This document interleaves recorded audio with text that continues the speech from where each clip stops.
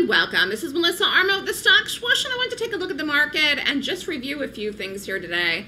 You know, I teach people my gap method in a class once a month, and I use the system, and the system is there for a reason to help me look and stay focused every day on what to do. Today, there was nothing to do that met my criteria, therefore we didn't trade. I understand that people, and I'm saying traders in general, retail traders, want to chomp at the bit. They want to trade. They always want to get something right away every single solitary day, and I get that.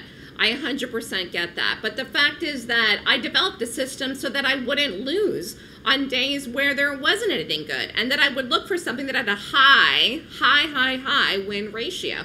Because again, there are some days in the market, it's rare of the 200 plus trading days of the year, it's rare, but there are some days where there isn't anything good. So what did I say today in the room in the morning? The first thing I said out of the gate is that the market's gapping up and this isn't a good long, and the play today is to short the market on a gap up failure. I did not do that because I do not short gap ups, but if you did it, it worked. We're already in trades, okay, options trades, and so I told everybody, let them play out. But as far as the day trade today, there was no play in here to do because you can't go long. It was not a good gap up, which I'll show you in a minute. And again, to short this doesn't make any sense either because you can't get the right entry, even though I said if you want to do this, if you're desperate for a trade, I said this in the room, this is the play. I was right. So getting back to what I said at the beginning, having a focus, a set focus is extremely important if you're trading every day because you can very easily on any given day lose focus because you're chomping at the bit to make money. This can happen if you're losing because you're desperate to get your losses back and to start making money. It can also happen if you're winning, okay? Everyone's doing really well this year with me, so people are chomping at the bit to keep going.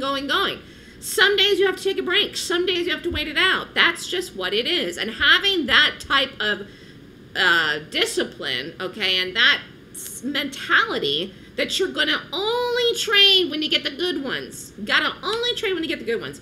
Really actually will help you do better in the long run. All right, you'll make more money on the days when there is the good ones if you lay low in the days when there's not good ones, if you know what I mean. And I know that's hard for people. It's not hard for me. You know, it's hard for me to tell people that in the room when I'm running the room because I know people are expecting something every day.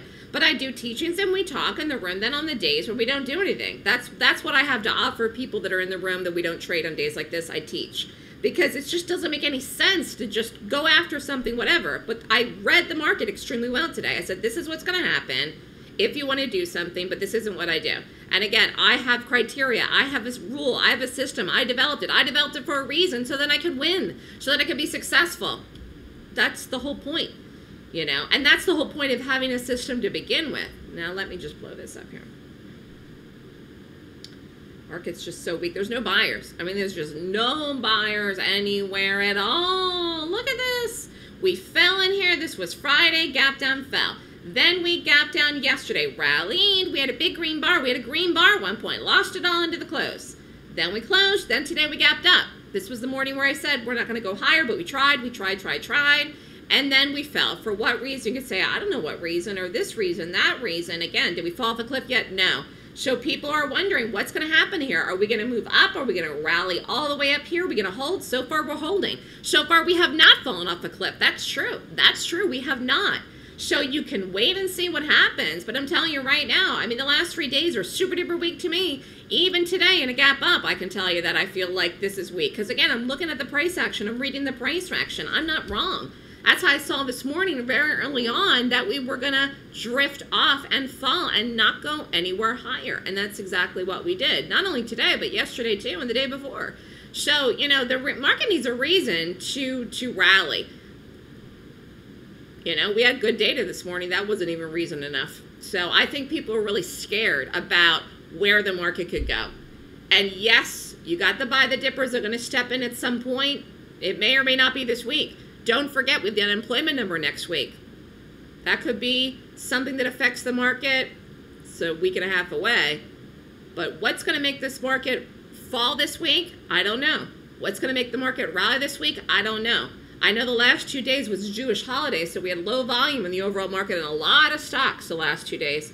New York public schools were closed, but Tomorrow, we could get back at it again. Something could happen in a gap in the morning. Could be a gap up, could be a gap down. I don't know, I'm watching. But there are days like today where the best thing to do is absolutely nothing. And being strict, there's nothing wrong with that. Take a break. On days like today, do house cleaning. It's a change of seasons here in New York. It's fall just started last week. The weather's starting to get colder. Wore a coat for the first time in months yesterday. So, you know, get organized. Do some house cleaning with your trading. Determine what your risk is going to be. Take a class. I'm at classes this weekend. Get organized. Learn.